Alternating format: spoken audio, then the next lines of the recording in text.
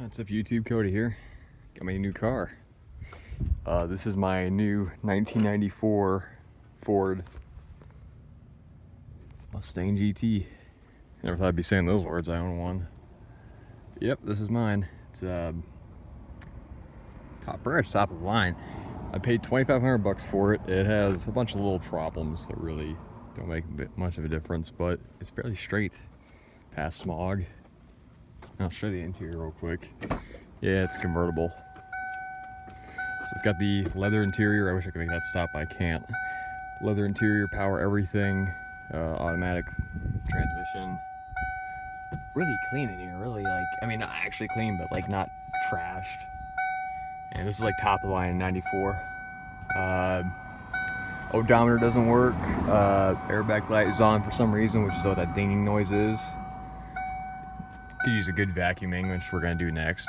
This panel is falling off. They all do. You can see a little screw the guy gave it. This window is off its track, but still goes up. You just gonna have to help it along. Roof was replaced not too long ago, about 3 years back, and it was garage kept after that. It does have a bit of paint peeling. This is the most noticeable, but it has some more down here at the bottom. And it does have the sport appearance package where it would be with the fender or the side skirts and the spoiler. And of course, under the hood is a 5-point slow 5.0 high output 302. And I just about 5 minutes ago turned this power washer off to because I just gunked the whole engine. It doesn't look much better, but it looked a lot better than it did at the same time. Gunked the whole engine, and it looks a little bit better.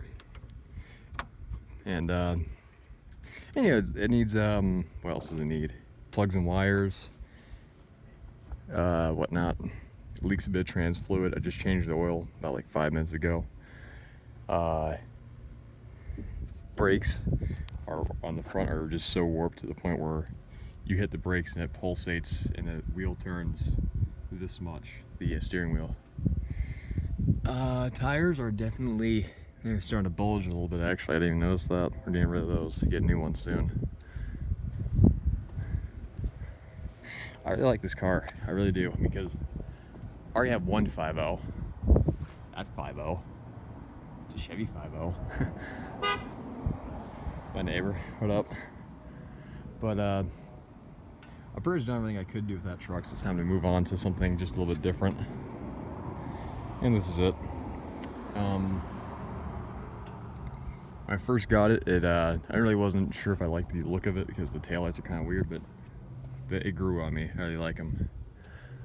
And this thing's a lot of fun. Air conditioning works. Power top works, everything. Just needs a bit of loving. So stay tuned for that, and I'll make more videos as I progress with all this stuff. Thanks for watching. See ya.